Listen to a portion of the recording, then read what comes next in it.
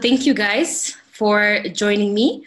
For those that don't know me, my name is Qadis Tasfaye, and I'll be moderating this session today on how interoperability will shape the future of financial inclusion and digital financial services. So again, thanks for everyone that registered early and is joining us on time. We truly appreciate that. And a special thanks to our speakers for today and their willingness to share some of their experience and expertise with us. In a little bit, I will go ahead and introduce them briefly. Before we jump into the session, a couple of housekeeping items that I wanted to go over. So anyone in this session today may submit questions live in the chat box below. As you can see, there's a box you can click there. So during any time of the discussion, feel free to pose any questions and we'll come back to those during question and answer or as we take quick breaks in between. And we'll begin on time and end on time as well. You know, we respect your time. And this session will be recorded and shared. So if you have to leave early or want to revisit the conversation, we'll be sharing that with you as well. And the session overall will begin with kind of an overview about the topic, and we'll give each of the speakers, time for opening remarks and overview from their line of work and expertise. And that will be kind of what it would look like. So again, thank you for joining us, and we'll go ahead and get started. So what brings us together today? As you all know, the different sectors of the economy are getting linked to the financial sector like never before, especially here in Ethiopia, as well as globally. And the market players are no longer limited to the traditional banks. This includes various forms of payment options and electronic transaction methods being available now compared to before. So with that in mind, none of these issues or elements can be viewed in isolation. In order to ensure a seamless communication and network and system integration, tools that will be employed by different service providers should be able to communicate. Exchange and use data and process data as well. So this is generally what interoperability is in the financial service market. And the lack of it can also be a challenge, and there's opportunities that come with that. So today we'll take some time to kind of unpack some of these challenges and understand where we're at in Ethiopia and kind of hear from the current national stakeholder and the various stakeholders in the private sector and also the public sector, and discuss what are some of those key issues and what can we really consider and think about as we are all engaging in the system and in the ecosystem one way or another. So with that background in mind, I would like to introduce the speakers and the experts that are here with us today. So first we have Yildiz Addis, who is the CEO of EthiSwitch, the National Switch of Ethiopia. He has worked in technology and financial sector for over 20 years. And he's specifically focused in the areas of ICT systems and digital financial services. And then we have Solomon Damto, who's an expert in the regulatory and policy environment in the financial sector. He's worked at the National Bank of Ethiopia for the last 10 years, and he has deep knowledge in the current national strategies that are in place, financial inclusion efforts, and Ethiopia's path towards expansion of access to financial services. And he's here today with us as an individual expert and is not representing the National Bank of Ethiopia, just on a side note. And we also have Teddy Tasso, who is an independent consultant working in the financial sector in areas of digital financial services, e-commerce, payment systems, financial inclusion, and development programs. He's worked in this space for a decade, both in private and public sector. So we'll get to hear from these three experts' backgrounds and wealth of knowledge in this topic. So without further ado, I would like to invite Yildiz Addis to kind of share with us an overview of what interoperability is and where we are today and what EthiSwitch is doing today to enable the ecosystem to achieve interoperability. So I'll go ahead and allow you to share your screen, Yildiz, and we can get started with that.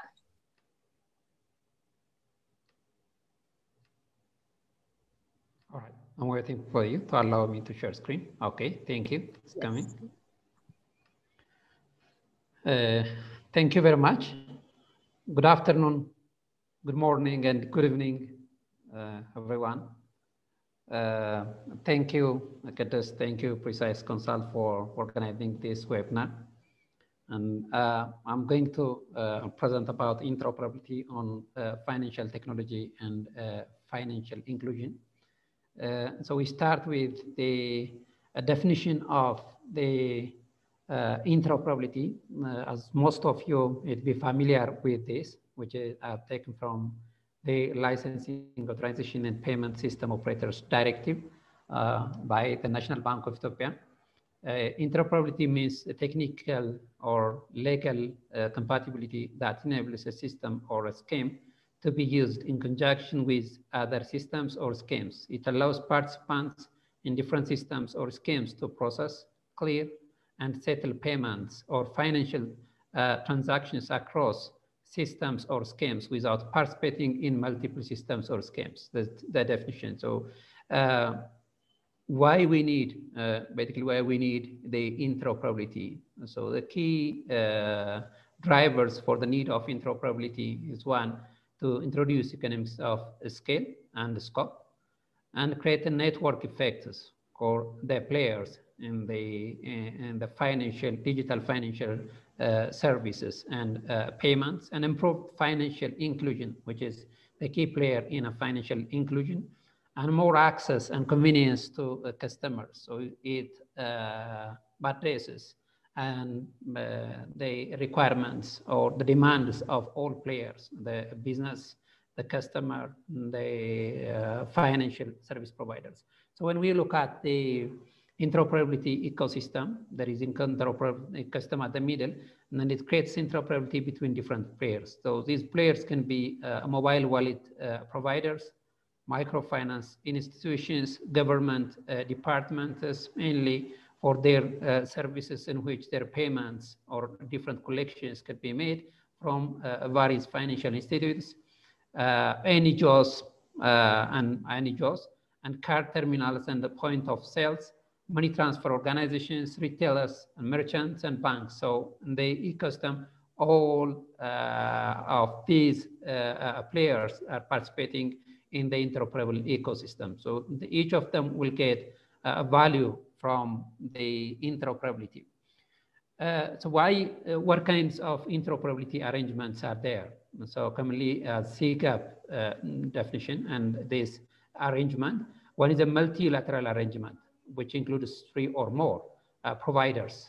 And there is a bilateral arrangement. And previously, before this interoperability becomes popular, it was the common one was this bilateral arrangement that can be made between 2 institutes. So they share their own requirements, both the technical business requirements and the business rules. So that will be an agreement between 2 companies. And there is also independent third-party solution providers that creates interoperability on behalf of different players. So here, each of them, there are different key features on each of them. If we take from participants' perspective and in multilateral agreements, there are more than 2 digital financial service providers. In the case of bilateral agreements, there are 2 DFS providers. And in the third-party solutions, so a DFS provider and a third-party solution provider, because that third-party solution provider will arrange with other DFS or other aggregators. When you look at the operational model and the business rules, in the case of multilateral agreements, it's agreed by all participants that is applicable to the next coming subsequent members. When we look at the bilateral agreements, it's an agreement between these 2 parties, but the third-party solution is agreed between the third party and the provider. So usually in this modality, it's unilaterally set by the third party that has the upper hand to set the rules and operational models. So depending on the value that they can get, it will vary from one provider to another provider. It depends on the size and the volume on the business that they can bring. So it's not the specific operational model and business rule. And the other key feature that we can look at in the interoperability arrangement is pricing, that's including transparency to customers. The multilateral arrangement scales, it provides optimal or a potential alignment and transparency through broader market coordination. But the bilateral, it will be more of an agreement between these two institutes, more difficult to align and effectively communicate. It is usually an arrangement, a negotiation between these two companies, so that we don't expect that much transparency as well. When it comes to a third party, there's a potential for a single price without a coordination, but that single price setting organization will evaluate the providers and provide different pricing, and it will not be transparent. The final one is a technical implementation observer.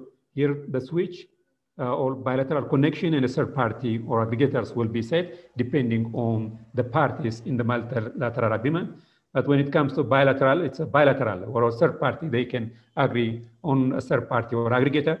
Usually, the third one is a third party or aggregator. So, what are the key issues that have to be addressed in the interoperability? So there are 4 key issues. One is the trust issue, second is economics, and the third is technology and regulatory. So depending on the type of the implementation, there is the service and what will be in the proprietary environment. If we look at the proprietary environment for ATM transactions, all are in plus, because when we look at from a trust issue, there is regulated bank or financial institute, a technology. That technology is also from a trusted organization, and all the technology will be tested and ready. Economics, it's set by that financial institute, regulatory. So everything will be in place for all ATM or POS or mobile transactions. But when we look at the interoperable environment, all of them require to be reworked depending on the environment or depending on the type of the arrangements. So how do we solve these issues? When we come to the interoperability, mainly I'm looking at those in the multilateral agreements. There must be the membership criteria, a clear participation rule, governance rules, a clear transaction formatting, transaction handling, dispute management, and the liability allocation and risk management, and a cost sharing, depending on the setup, on the process as well.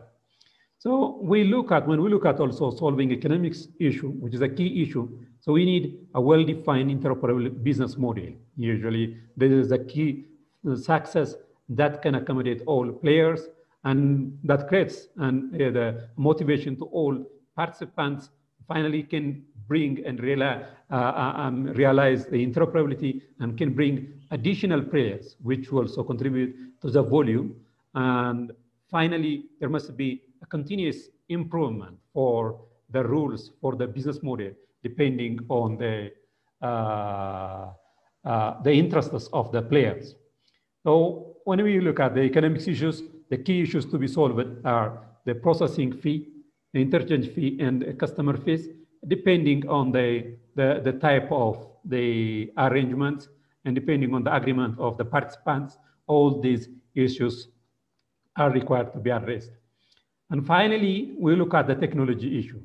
So when we look at the technology issue, there must be a scheme rule and a technology that can enable this message authentication, routing, clearing, settlement, and so on. So when all players should also have the standard message or a transaction flow and the standard message requirements. So there must be a facilitation for arbitration in the process of dispute. So there is a need of a dispute management system, and the system has to support that. And a transaction management system, a clearing, reconciliation, and authentication, and the authorization systems are required. So here, first you set the scheme rules, then there must be a system that can support these scheme rules. Now when we come to the regulatory issue, there's a national payment system regulatory framework actually that comes from starting from the proclamation or directives, and then the payment system policies, procedures, rules. And we'll look at from the governance perspective and how will be the governance of that interoperability environment. We look at the proclamation from parliament level, then a directive from the central bank, then a payment system management body or a board and executive management, depending on the setup of the country.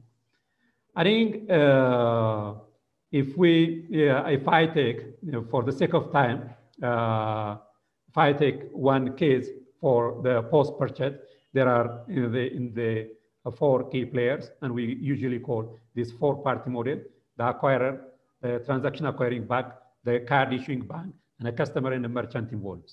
So the transaction flow will also depend on the type of the arrangements, and depending on these different flows of the transaction, there will be also the processing or interchange fees. I think I would like to pause here. Next is the financial inclusion slide. Should I proceed, Kadis? Yes. Yeah.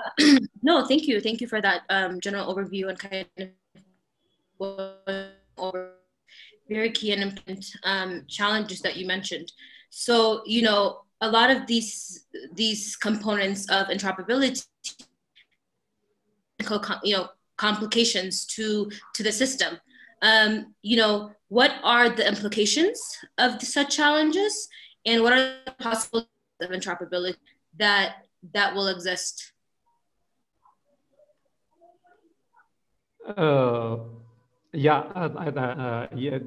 The challenges can be categorized in those areas, those 4 areas. From a regulatory perspective, from the trust perspective, from the technology perspective, from the economic perspective. If we say the regulatory is in place and the trust issues through the regulatory is safe and the economics is also well done.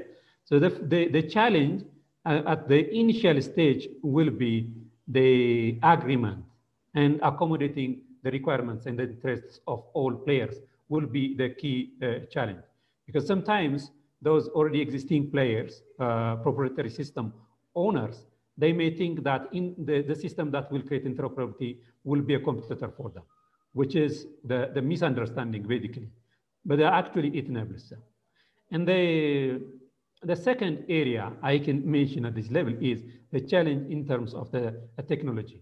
So it requires, there are multiple players and each player having their own legacy systems. So creating interoperability to that legacy system and adapting to the new API requirements or standard enterprise service bus will be also the technical challenge.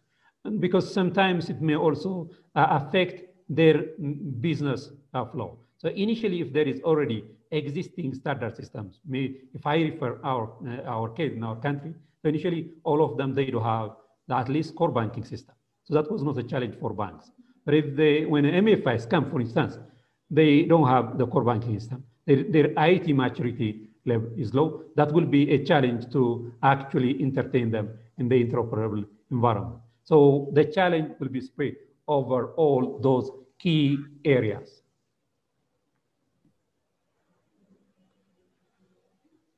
Would you say that currently those challenges are being effectively addressed, or are they still in the nascent phase of being identified currently?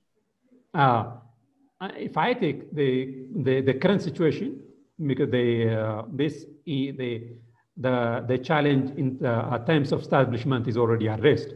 The national switch is established in 2011, and that establishment, the formation period challenge are already addressed. Now they are not here. Now the challenge now is taking to the market and creating an awareness and understanding of each player. If I take, for instance, one of the challenges in the POS is, I will look at in the next slide. There are multiple POSes in one supermarket.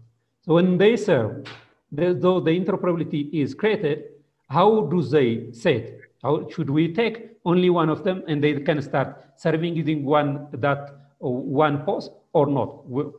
Which bank can they decide and remove and retain one of them? That is still the challenge on the placement, on the ATMs as well as POSs.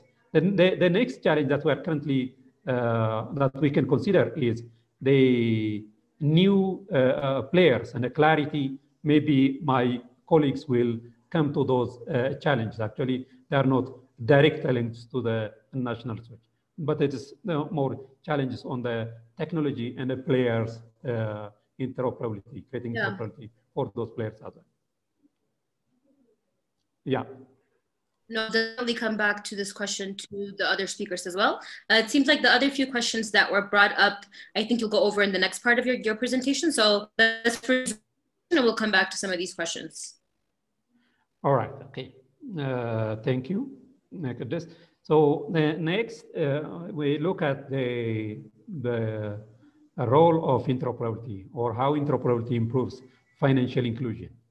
Interoperability, if we look at the two key pillars of the financial inclusion, one is overcoming challenges to accessibility. Second is increasing affordability. So the interoperability will play a key role in these areas. In terms of a challenge to accessibility, we create complete channel interoperability will increase accessibility and availability. It will create interoperability between mobile, between online, which are commonly available at the hands of the consumers. Interoperability also provides better access to financial service providers. So it will not be limited only to one financial service provider. So they can access their own bank or MFI through this interoperability, but using the channels of other financial institutions. Interoperability will also build trust and reduces barriers to use financial services. The availability of one channel with whichever financial institute is owned or deployed can be used to serve all other customers as well. The interoperability also enables the service providers to collect their payments electronically. So government service providers, aggregators, merchants, school, and all they can easily collect their payments. So it can ease the payment collection. And finally, in terms of addressing the challenges to accessibility, is all financial use cases can be availed through financial institutions by the interoperable service provider. And in terms of the increasing affordability, interoperability also provides access to cheaper channels, or all available channels. When we look at the channels that are at the hands of the consumers, it brings more use cases, which drives more volume than each financial institute or each service provider connecting with each service provider. They can be connected to the interoperability service provider or the national switch. And it also increases the volume, which directly has impact on the affordability because it decreases the cost, and thereof the price will be affordable. Finally, the interoperability brings a competitiveness to digital transactions with cash, so more customers will go to the digital. So we look at from the Ethiopia perspective, the interoperability in Ethiopia. From regulatory perspective, we have the proclamation for national payment system proclamation. We have a directive licensing authorization of payment system operator. And from economics model, the business model, it's a share company and national switch with a common goal in creating interoperability. And the national switch is owned by all financial institutes. When we look at from the trust perspective, there is a clear membership criteria, and there is a participant agreement and a system rule, dispute management and settlement rule, and a common brand and shared services and revenue split model. So that aligns with the interests of all players. When we look at from the technology perspective, we have a card scheme, TOP card scheme, and a scheme rule, and support of the technology, messaging standards, and solutions that can split the fee, well as that can also manage the dispute and a settlement, and a compliance to business and risk rules. Finally, the arbitration process supported. So if we look at the ecosystem in currently in the national switch, you may see also the back of me, which is on the wall. Participants, we look at both direct and indirect participants. The participants are those licensed by the National Bank of Ethiopia, but the users can be any user. The consumers, merchants, government organizations, non-government organizations, financial, non-financial service providers. But actually, we don't directly provide service to consumers or merchants. We provide those services through financial institutes. And we enable financial institutes and businesses. And we look at the services, and we divide into core, third-party, and enable services.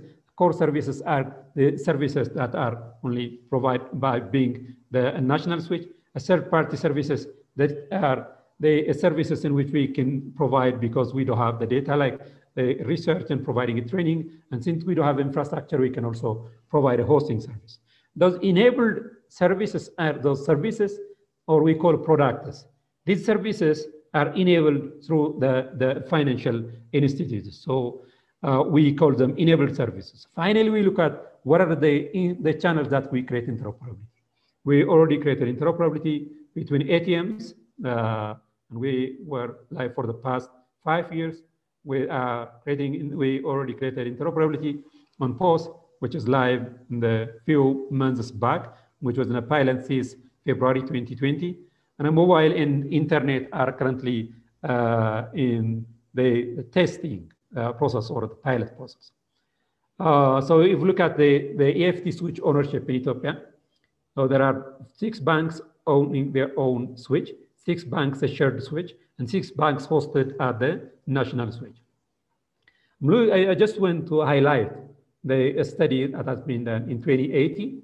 The market share for ATM was high, POS very low as you look at, mobile better, and online internet very low, and the maturity level, availability, which was there for ATM, for POS, and mobile as well, but very low when it comes to online or e-commerce. Here, I'm just flashing the transaction last year. It shows how the transaction is growing. When COVID, the first case of COVID introduced in March, it started declining. But then in April, it started going up. So it's continuously increasing. So transaction growth is continuously increasing. I just want to highlight sorry. All right. Yeah, I think just do with time. I mean, that's a great summary. You know, ultimately interoperability can promote competition, can increase the financial viability of service offerings, you know, by reducing the fixed cost, unlocking economies of scale, improving the utility of payment instruments and convenience for the user. And all these elements are generally considered to facilitate financial inclusion, which I really want us to get to next, if that's okay, Labas. And I think some of the questions that were also raised have been addressed. And after Solomon and Teddy also speak, a lot of the questions that are raised will be covered by their remarks. So I really want to get a chance to look at some of those. So if I may invite Solomon to, you can hear me? And thank you, Labas. You're welcome. Very insightful. And there will be some questions that will definitely be posed to you as well. I think we can hear you. Solomon? Have you given me the chance? So should I continue? Okay, great. Okay. Thank you very much for having me in this webinar session, and I'm very happy to be the part of this interesting topic, which is interoperability. So most of the concept of the interoperability is already addressed by Mr. Labas in a well manner, but in very summarized way, interoperability is just a matter of accessing the systems and the services by the end user. So that is creating the enabling environment for the end users to access the financial services without any bottlenecks of like the infrastructure or the system, or being a remote area or being to near area. So just interoperability, the focus, the core area is just to create the access of the services to the end user without just creating a problem regarding the system infrastructure and the other issues. So the major objective, so that if it is creating of this accessibility, it has a major benefits for the government as well, for the lawmakers especially. So making the payment system is efficient, reliable, and affordable is the responsibility of the government, particularly for the central bank. So this main objective could be achieved by creating efficient interoperability, so that the interoperability agenda is not the market agenda, it's also the government's agenda, especially the regulatory bodies agenda.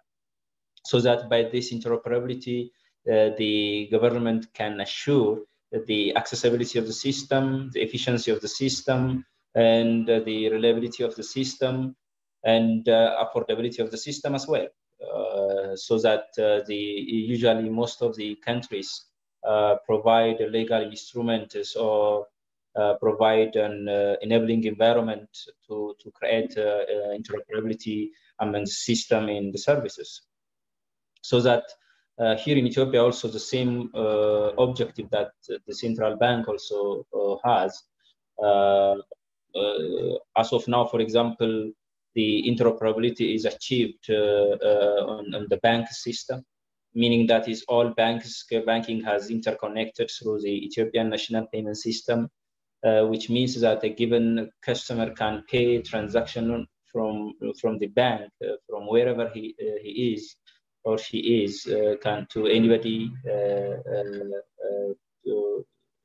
within the bank's account through the national payment system, meaning that's through RTGS. So now we have 18 banks. Those banks are interconnected to the national payment system or RTGS system, and the messages are transferred through interbank processing. Of course, that is straight-through processing, so that all banks are now interconnected. But when it comes to the retail payments, particularly on customer-based payments, like mobile-based payments or card-based payments, and online-based payments are not so far fully interconnected or interoperable due to lots of issues are there. But we have a national switch that Mr. Ilabas is leading, that have the responsibility to create this interconnectivity or interoperability amongst of our retail payment systems. Of course, the central bank's legal instruments on this area, particularly on the payment system operators licensing and authorization directive, which gives a full authority and responsibility to the national switch to maintain this interoperability. And every participant in the market, the payment system market, also obliged to connect its system towards this the national switch. So this is one requirement that every participant in the payment system or in the financial sector in general is required to connect its system with the national switch, so that all of its services can be accessed regardless of the users that is using a system. So whatever the system that the user is using, so it can access whatever the service that is available in the financial sector. So this is the ultimate objective, that the interoperability. But for specific purpose of today's webinar about the financial inclusion. So you know that access to finances, it is really a key area where the economic development can be achieved. So this access to finance, especially financial services like saving and credit, is really it matters a lot. So how we achieve this access to finance or financial services to the rural areas or to those who are not have direct access to traditional financial institutions. So by digital finance plays a key role here. So you can reach out to very remote areas by just having of the mobile phone. So you can access to those individuals, those who do not have a direct interaction with the financial institution. So through your phone, you can reach out there. So you can provide, credit to them. You can also provide deposit or saving services for them. You can also even provide micro insurance for them, whatever the services. But there should be a richness of the services through this digital way. So if that is maintained, so that, and if there is an interoperability also maintained in between of different digital financial service providers, so and a given user can also get the services regardless of the system that user is using, or regardless of the institution that user is using. So it really has a key impact in achieving of interoperability. So as far as I know, the central bank also very keen in creating of this interoperability between the systems and the financial service providers. So that's why we put the central bank has put in its directive to make that all participants has to interconnect. That is the requirement. So that is the objective. So that all of through this interoperability, since it is the government's agenda, so it creates or it maintains efficiency. That is the major one in the financial sector. So if the given service is not efficient, so that erodes the customer's trust. As Elabas was saying, that trust is very important, particularly in digital payments. And it also enables innovation. So look, so to be innovative, it is a bit expensive, you see. So that, and startup capitals, for example, startup companies, for example, like fintech companies, they may not have an adequate capital to test, to provide full-scale services, and even to access critical systems like settlement systems, RTGS systems, or clearing house systems. It may be very costly for them. But if you create interoperability, so they can test it, they can develop their product and services, then they can provide it for the larger user. So that creates and promotes innovation if we have interconnectivity. So you can test it your system with the system which is already live in the market. The other common objective of interoperability from the central bank's perspective is standardization. So standardization meaning that it creates the common platform or the common way of transmitting messages, and the common way of transmitting transactions and clearing and settlements. So if that standardization is achieved, so the payment and the financial service will be very easy. So that's one. And the other is, as we have discussed, that's inclusion.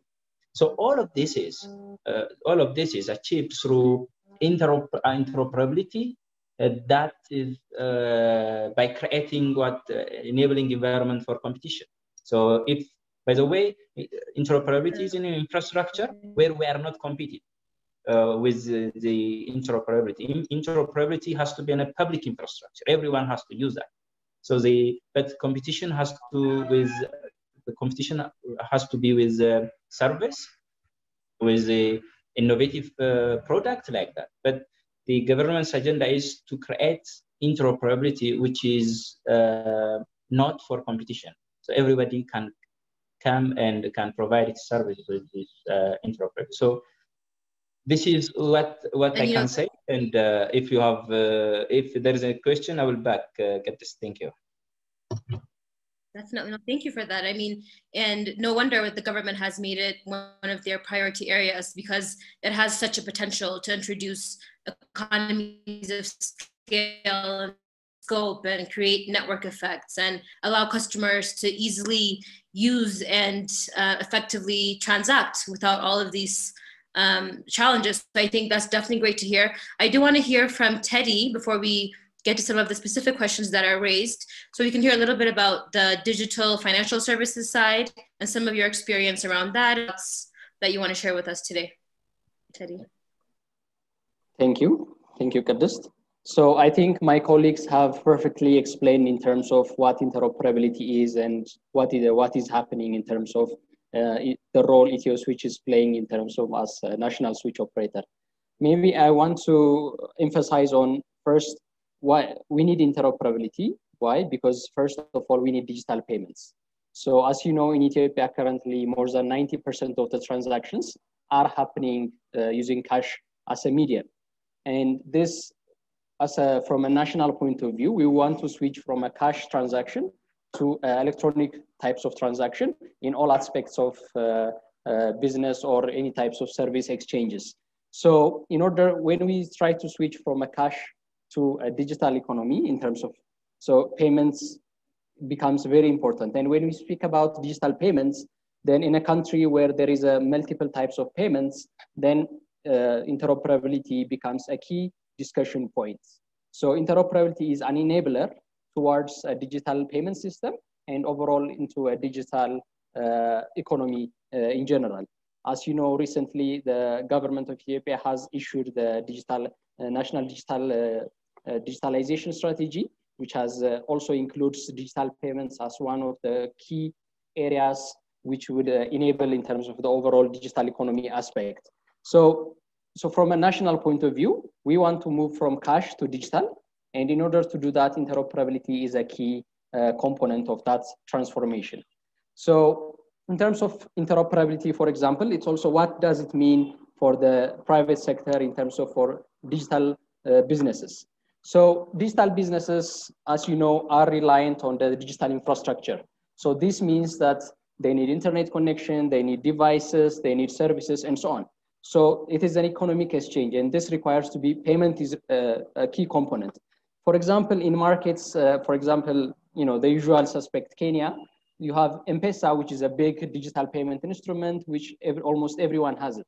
But in Ethiopia, for example, we have 18 and also more banks coming up and more than 35 microfinance institutions.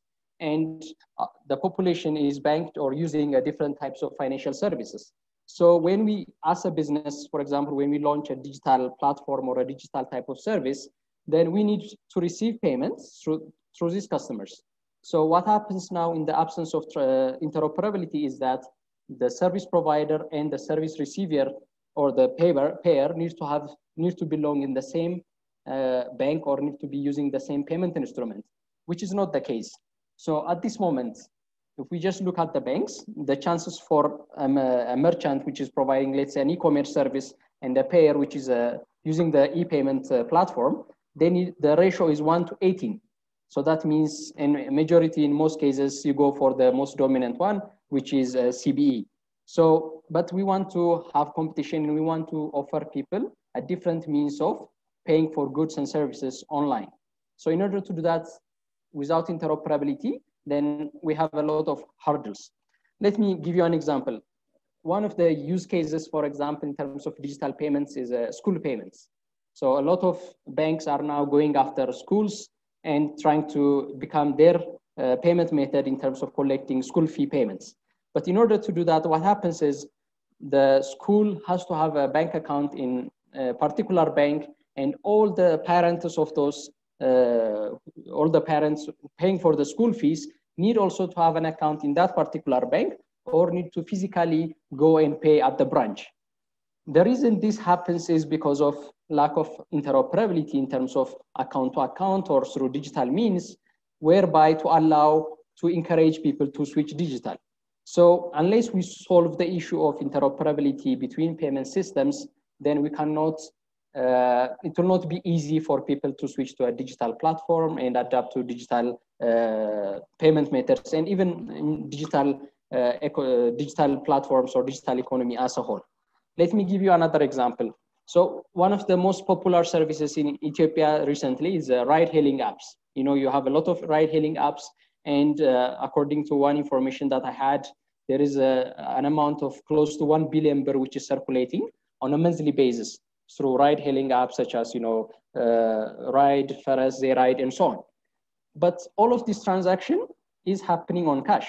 But these are digital services, right? But why is the reason that they don't accept the digital platforms? It's because of a lack of interoperability. So we need to solve interoperability in order to boost or enable the digital economy. So I think it's very important that when we focus on why we do it. And maybe one thing in terms of the role of digital payments toward financial inclusion, in the majority of cases, in my personal opinion, the interoperability is more suited to people who are already, or addresses to the needs of people who are already part of the financial system. And interoperability would actually support the deepening of financial inclusion by creating different use cases for people on why they should have a bank account. Yeah. So, but to a certain extent, it could also have a positive contribution towards bringing in new customers to the banking sector, because at one point, having a bank account would be necessary, even because to perform any types of payments, you need to have a bank account. So in a way, it could also help in terms of bringing financial inclusion for the people who are unbanked. But as a first, I think, or the much faster result would be, we would see it in terms of achieving our digital financial, digital payment strategy, and also boosting the digital economy. One thing I would like to add is also what happens, for example, for digital payments at this moment. So about digital financial service providers. So what happens is now every digital financial service provider, that could be banks or fintech companies, are trying to build their own island.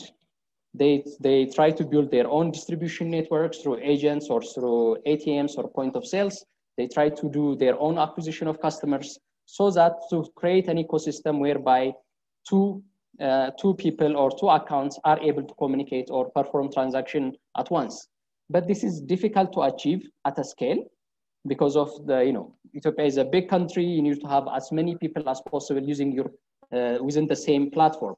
So I think the much shorter and more scalable way would be by promoting scalability, so that shared infrastructure can be used. So as long as one bank could have, for example, a big distribution network, but another financial institution could have a big in terms of the customer base.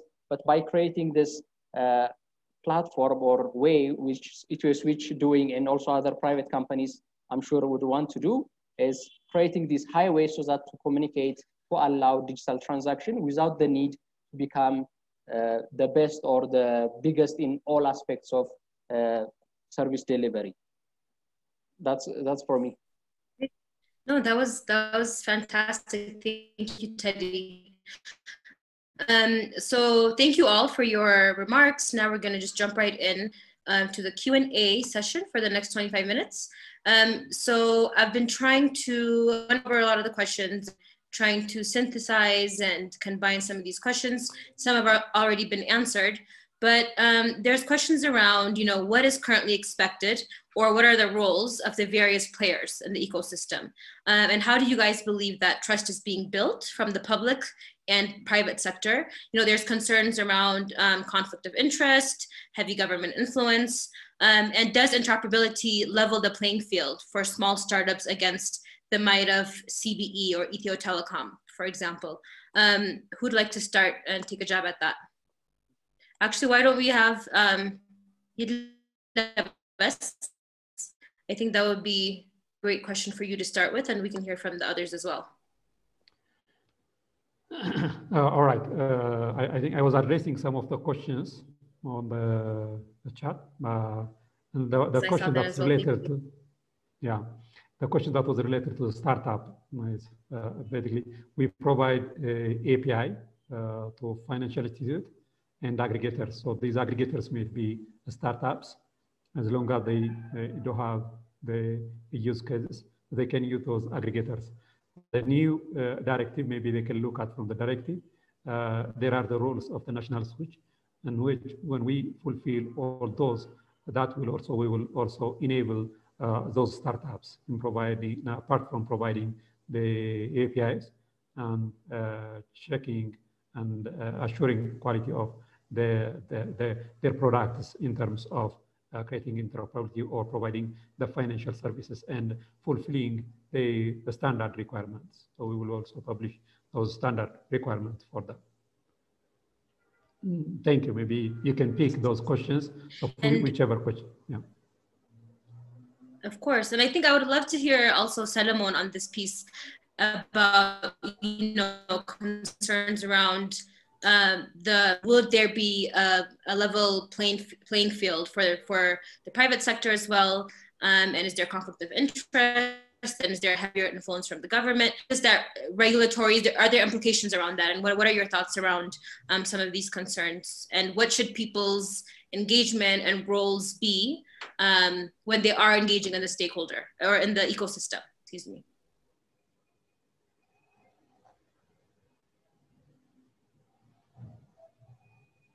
I think you're on mute. Hold on. Yeah, hello? You hear me? Yes, yes. Good. So as I mentioned before, the interoperability is, of course, there are two models in the world. So some of the countries try to create this interoperability at the public level, yes, like Ethiopia, and some of others are at the private level. But I think my perception is in Ethiopia, we are trying to create interoperability at the public level. So that is the agenda, the government agenda. So what the private sector has to do is, of course, they have to use that, and they have to be aware of the infrastructure and how to make payments and how that the payments are processed. And from the public sector, including the central bank, also I as a regulatory body, I look the e-switch as a public good. So from the e-switch side, e-switch has to be very efficient and has to provide a single interoperability point, and it has also a responsibility to make sure the clearing, the settlement process of all digital payments that are being made across the ecosystem is safe and efficient. So that is the expectable from the e-switch. And from the third-party players like fintech companies or gateway providers, post service providers, ATM service providers, they have to make their system very efficient to be integrated with the central systems like e-switch, and they have also enabled the end users to use their system in very efficient manner without any obstacle. So, but the main responsibilities goes to the government to create this interoperability. So as far as I know, so Ethiopian government or the central bank also made lots of effort to create this interoperability through the national switch, and of course currently it also issued a regulatory instrument to enable or to define the role and the responsibility of this national switch, which is going to play in the interoperable area. Yeah. Yeah, no, thank you for that. The next question that was raised, I think this will be back to you, Teddy, and you mentioned a little bit about the various use cases, but there's various use cases, obviously, and right now progress has remained slow in Ethiopia, as there's been an increasing number of use cases and the volume of transactions per use case as well. So how is the digital financial service domain being influenced by the current interoperability status, and how many use cases do we have currently? Where is that kind of going? Are there concerns around that? If you can just speak a little bit on that. Okay. Thank you. So currently, the interoperability case, I think, as Ilebes has presented earlier, there is a lot of good progress. For example, ATM interoperability is in place, and recently point of sale interoperability is in place. So there's very good developments. But maybe one thing also here I would like to comment is the level of awareness level is still yet to be needs further in terms of efforts. For example, I still see some people who are not aware that they could use their cards from any ATMs. So this shows you there is a gap in terms of awareness. I think there is a lot of effort required by the financial service providers in EtioSwitch in terms of educating the customer. I have seen recently also some campaigns that have recently been started to educate the customers on the possibility. Similarly, also card payments is very at early stage in Ethiopia and basically limited in terms of because of also considering it's recently started. So this also requires further education and investing a lot of money to make sure that people know about it and trust is created. There is also a need for in terms of dispute resolution and so on, which will also complement in terms of creating convenience. But one area which I think would be instrumental in terms of expanding the use case is the online payments. Online payments could be via mobile phones or internet banking. In most cases in Ethiopia, I would assume it would be in mobile banking, whereby interoperability between mobile wallets to mobile wallets and accounts to accounts and vice versa.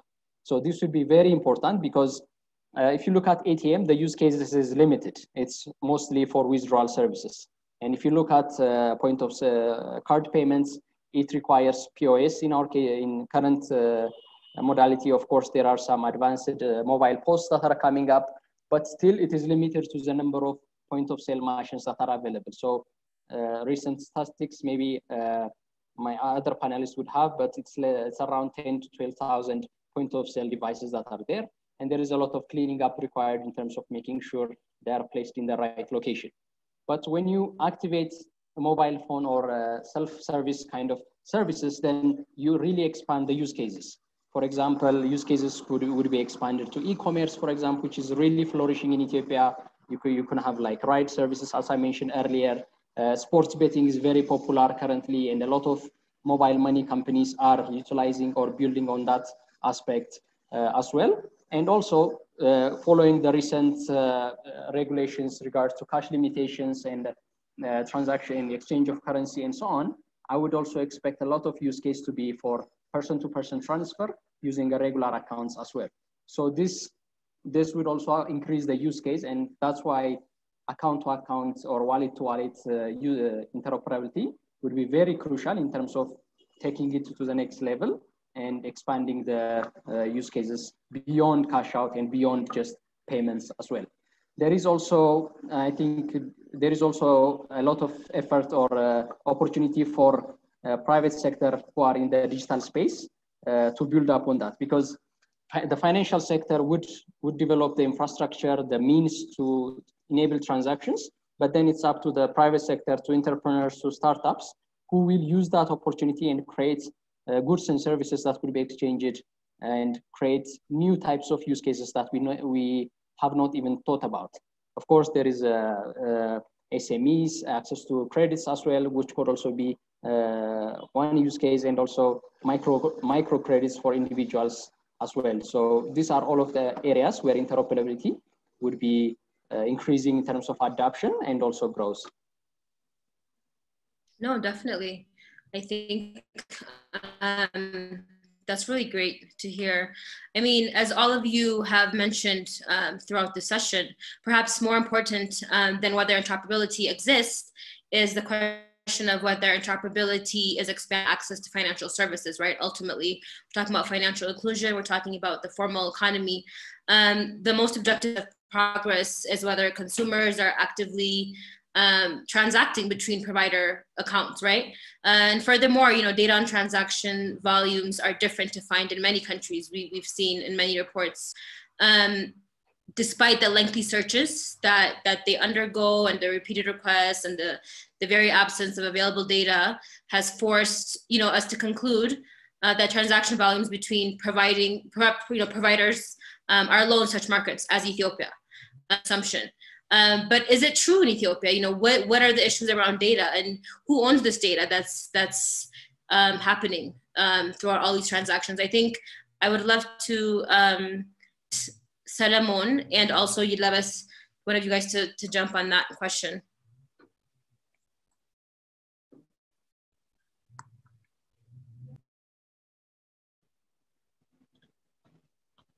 If I'm not missed you, so you have asked about the data ownership?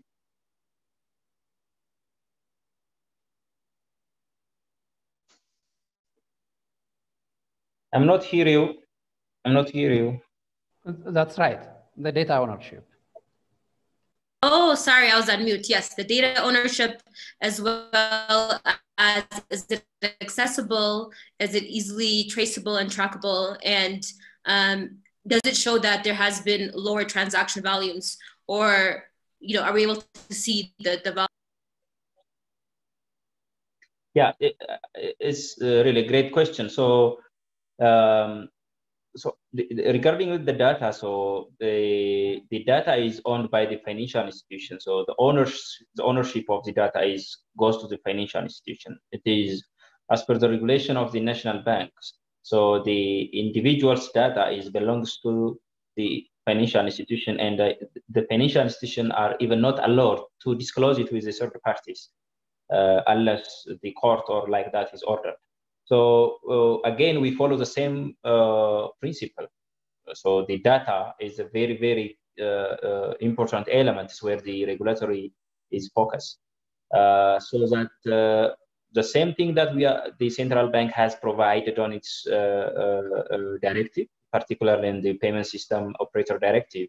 So the data, even these third parties are not even hold any individual data on their system. So they have to just process it and send it to the financial institution. So the data ownership belongs to the financial institution when it comes to us as an institution, but it belongs to the individual. So it is not I think the central bank also see this very critically, the compliance of the data disclosure.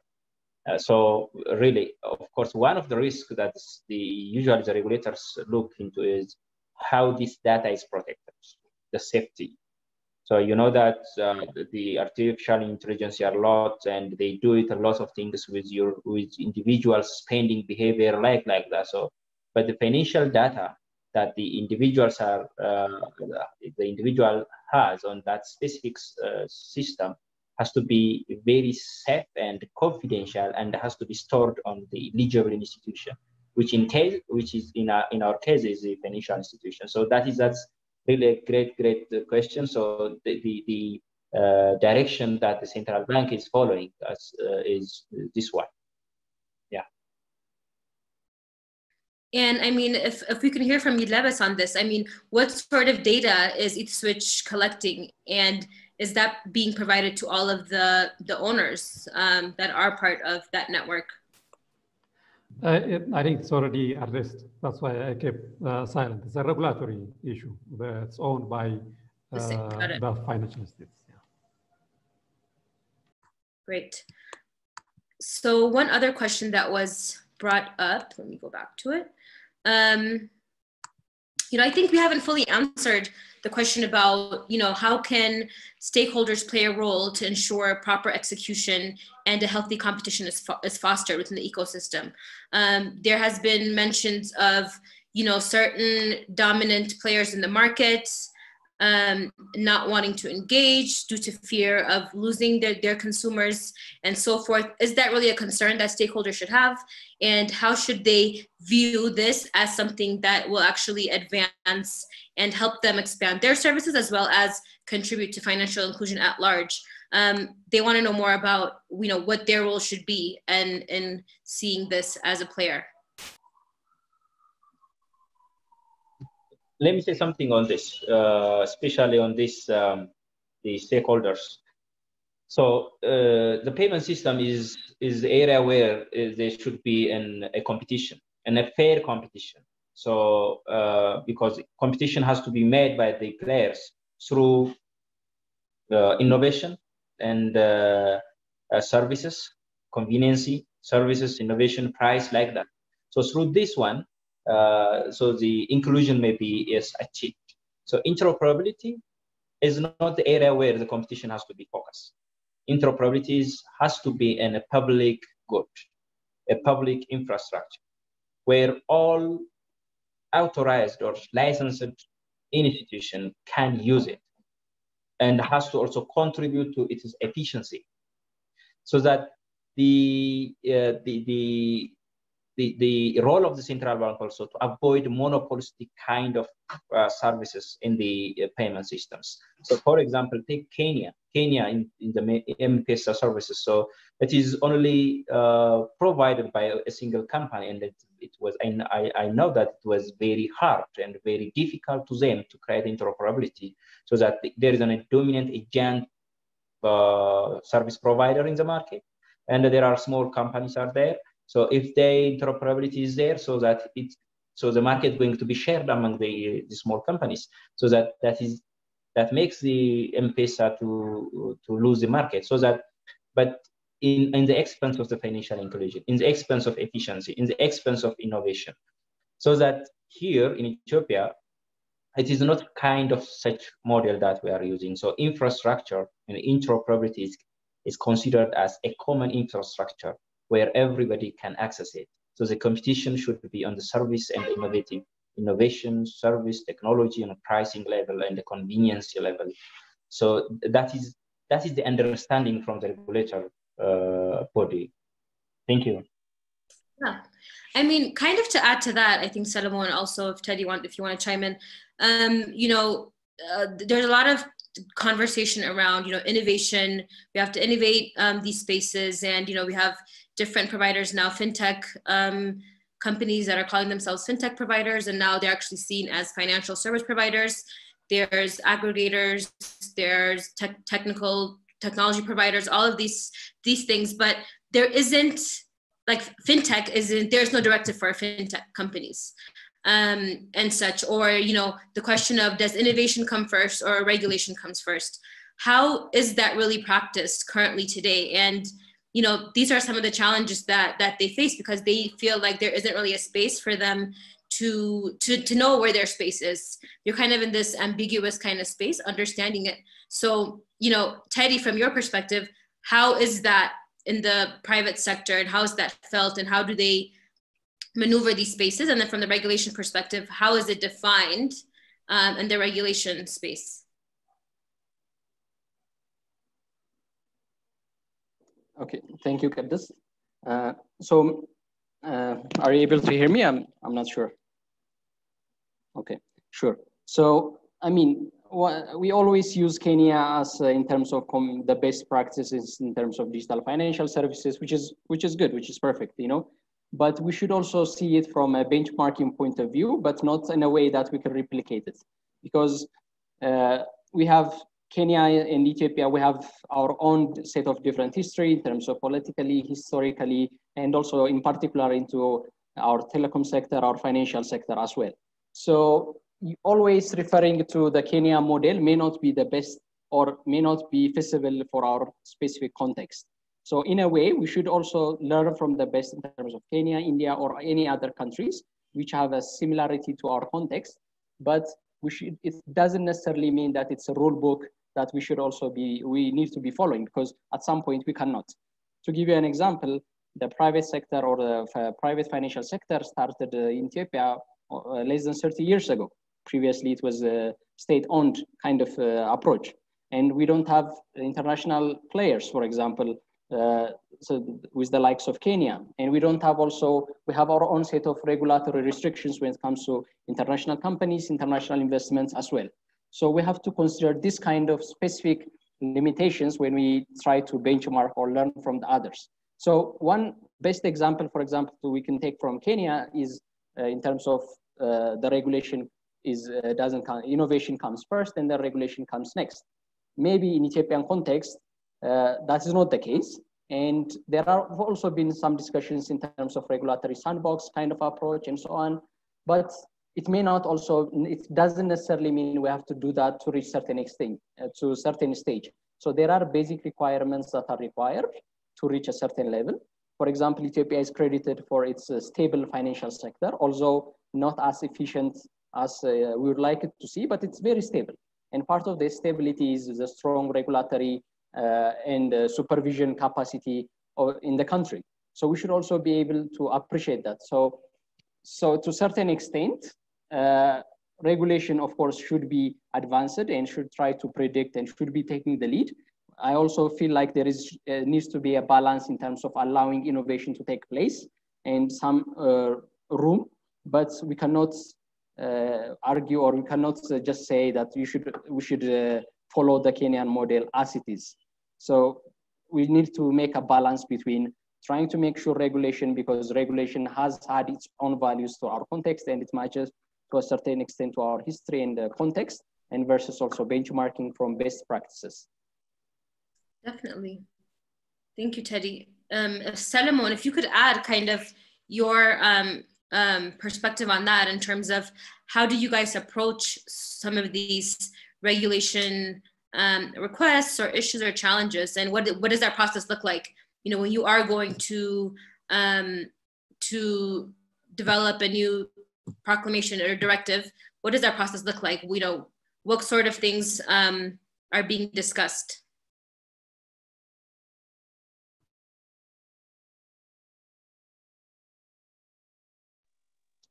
And look at this. Are you talking with me? Yes, Solomon. Please, can you come back? I mean, come again, please, on the question, please. I was on the phone. Very sorry. Yeah, no problem. No, so we were just talking about the regulation piece and how kind of Ethiopia thinks about generating various proclamations or directives. So we were asking, what is the process in which you guys or the National Bank develops these policies and regulations in this space? What does that look like?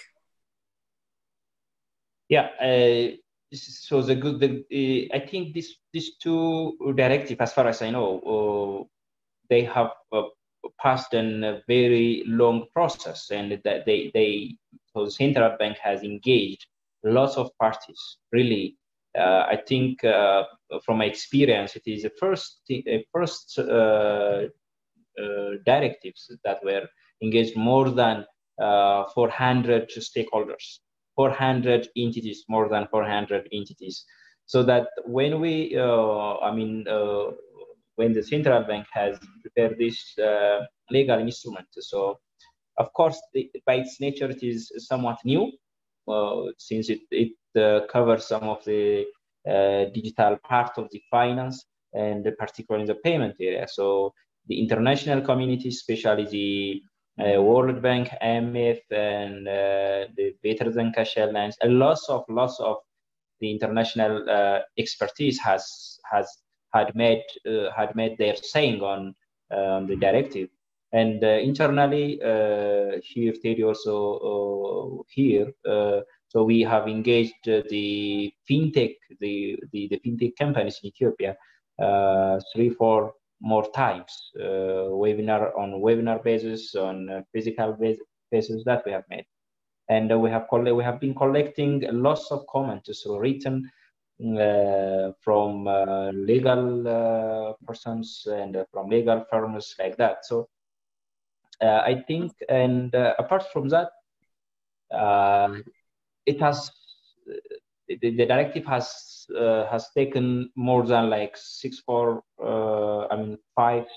months for the central bank to create and to develop a roadmap how we regulate the services. So you mentioned earlier that should the regulation come first or should the innovation come first? So I think the central bank was very careful to not decelerate the innovation, not to create obstacle for innovation. So usually when you provide a regulation before the innovation, you may create some problem for innovation. So, but we have not been focused on the services, on the technology kind of that.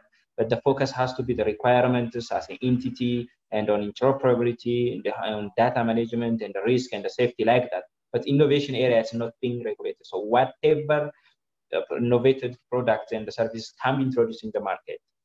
But this, of course, we are not using sandbox approach, but we provide the regulatory first, then we see how this regulatory may develop the digital payments particularly. But for your specific question purpose, we have been engaging the lots of stakeholders. As I mentioned, more than 400 comments that we have received on this. So the engagement was very broad.